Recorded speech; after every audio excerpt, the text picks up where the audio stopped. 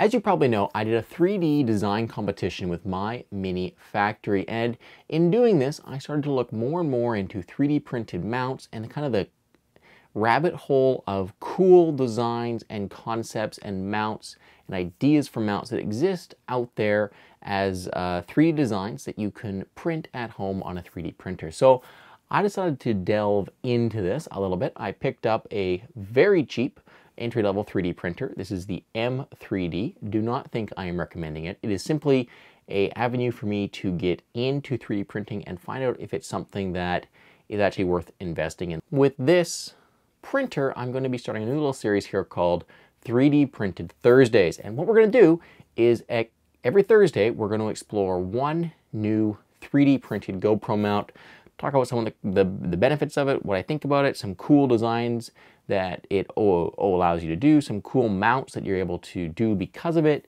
and maybe we'll look at some very unique and very specific mounting situation mounts that people have made to fill their own use cases, or just some really useful general case mounts that exist out there. And all of them are going to be 3D printed here and talked about. And if you have a 3D printer and want to print your own, all of the files to go find them will be down below. If you're looking around online and find cool 3D mounts or 3D printable mounts on any of the 3D print libraries out there, Thingiverse, My Mini Factory, there's tons of them. Tweet them at me, send them to me, email them to me. All of that contact information is down in the video description, so just send them to me and it will probably get featured on an upcoming episode of 3D Printed Thursdays. So to get started, I figured we would talk about the first mount, and that in fact is the 3D printed mount for taking time lapses on the M3D as it is printing. So that little mount is this guy here. Now it's a very clever two-piece mount. It slides together, so the GoPro part slides onto the hook part, and the hook attaches onto the M3D. You just hook the back piece onto the printer's lip and then snap the front piece in, and then you can slide in the mount, the actual GoPro mount itself. This is a unique design, and it is well thought out because of the way the 3D printer prints in layers. If you're to print these two sections together, the print doesn't come out that well. So being able to print the hook flat, so the hook gets printed up, and then be able to print the GoPro mount with the base face flat so that there's no support needed in between the feet or the legs of the GoPro mount, allow it to be printed vertically, which leads to a much better mount and a much more stronger mount. If you wanted to make this even better, I think you could just glue the slider onto the mount itself, maybe get some a little bit of hot glue. I might do that in the future because really once it's put together, you never need it to come apart. Now, I have learned some things while using this.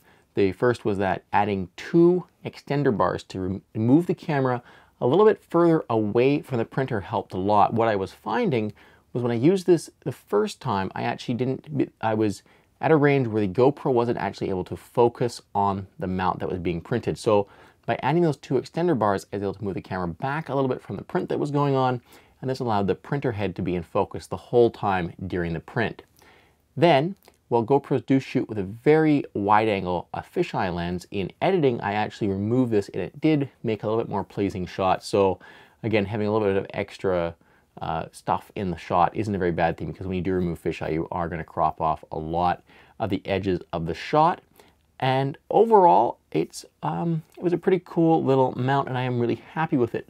Perhaps improvements in the future for this mount could be to extend the lips that grab the GoPro mount when it slides in, make that a little bit stronger, because it is possible, because of how small they are, to pop out. The tolerance seemed pretty good, and I didn't have to sand or file anything in order to get it in.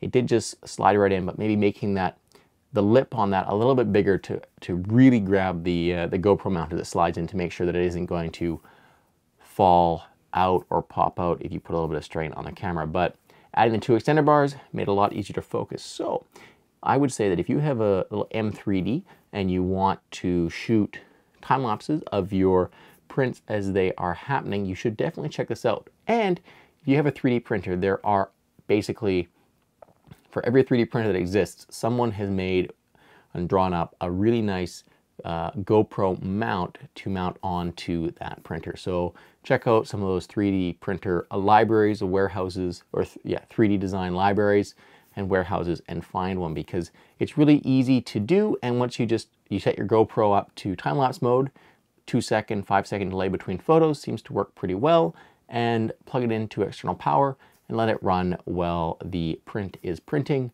and you get a nice little time lapse of your print. That's it for the first episode of 3D Printed Thursday. If, like I say, if you guys see 3D designs out there that you'd like to see printed and tested, leave them down in the comments. You can send them to me, tweet them at me, Facebook message me. You'll find me. There's links down in the video description to do that. And most of all, guys, until next time, thank you very, very much for watching. If you want to leave a comment down below, let me know what you think about this series. You can do that. Stay tuned for next Thursday when we explore the zip tie mount. Until next time, guys, thanks for watching.